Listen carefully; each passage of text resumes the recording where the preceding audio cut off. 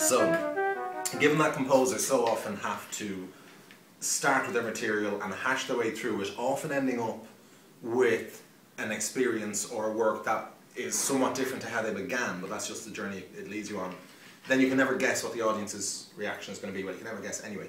But for the aim of making this work and this project as communicative as possible, since we do have to talk to the audience and talk to performers and make that the goal, I'm trying to start, both in my own composition and in my mentoring, from the audience's point of view and see what they're going to experience, or what we might try and have them experience, and work backwards from there in how we put our music together.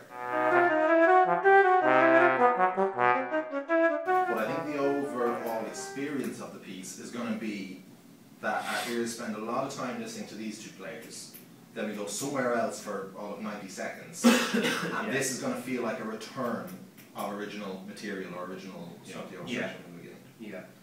So I think this will actually create a very coherent whole and not many smaller pieces like you originally imagined. Yeah, it's kind of adapted that I want, in order to have a minimal gap as possible between the movements, I've kind of shaped these two so that they, no sorry, these two so that they almost can run into each other. I'm looking out for those things. Are these intervals going to rise? Yeah, I mean basically this one here is all based on the pitch intervals. Okay, so the musical material is related. Oh yeah, particularly in these two movements here.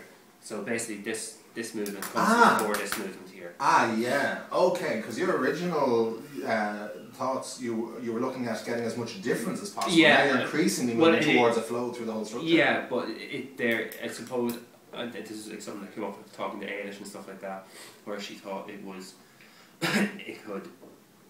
they can be different, completely different in terms of texture or something like that, but still share some sort of intervallic link and stuff like that, which is why and again, this is not based on the same pitch, but it's based on kind of similar intervallic relationships and stuff like that, you know, so it's, the whole work will kind of be linked in that way.